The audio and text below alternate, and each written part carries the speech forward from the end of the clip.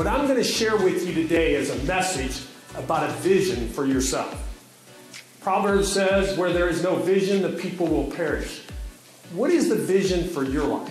That's the question I want you to ask yourself as I go through my presentation today. Because this is about you. What changes do you want to make? I'm going to give you some tips. I'm going to give you some strategies.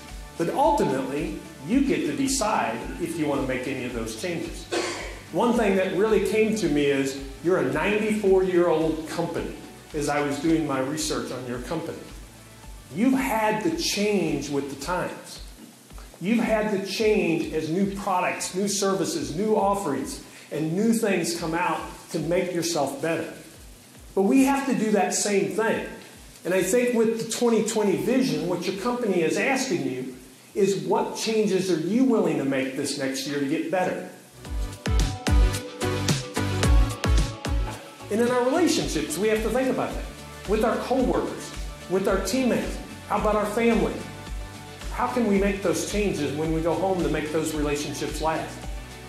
I just got a text from a friend that his mother passed away. She had a surgery and was doing well, they thought, and unexpectedly passed away. We don't know when that day is.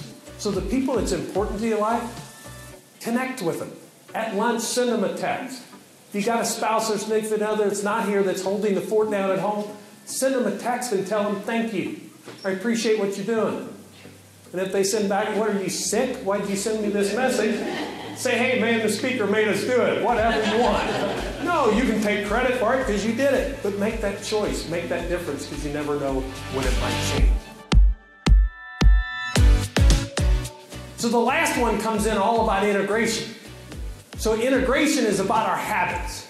It's about the disciplines and the change that we need to create. Some of you thought of something that you want to change since I was speaking.